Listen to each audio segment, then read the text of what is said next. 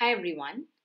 In the previous video, we saw a very interesting mathematical trick where the entire deck of cards was transformed into consecutive pairs of black and red. In this video, Karan will reveal how to do this trick.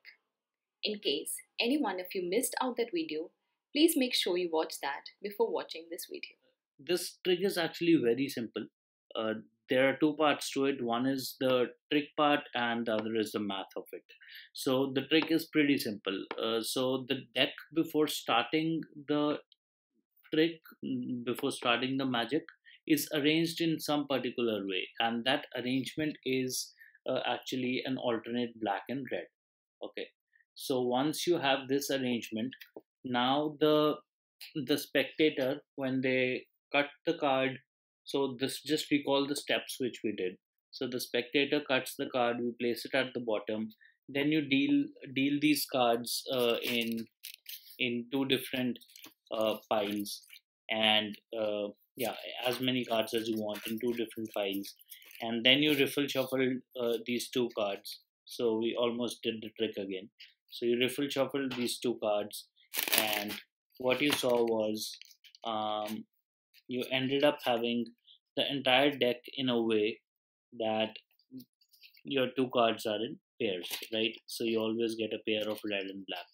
So the trick here is simply nothing more than the initial setup of the deck, and once you have the initial deck set up in that way, you will see that the trick works for you. What's more interesting here is, so now you're able to perform the trick for yourself.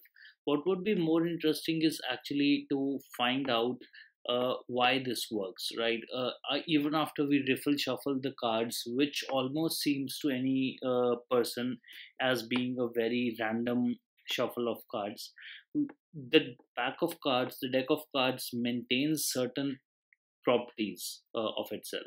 So to think about that, I'll make another video, but I would want you to, if for those of you who are interested in thinking and why this is happening, you can think about this in two parts.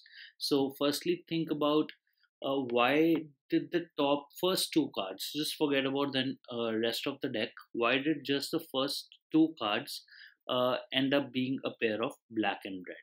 Okay, so once you answer that question, um, the next question for you to think about would be about the rest of the deck.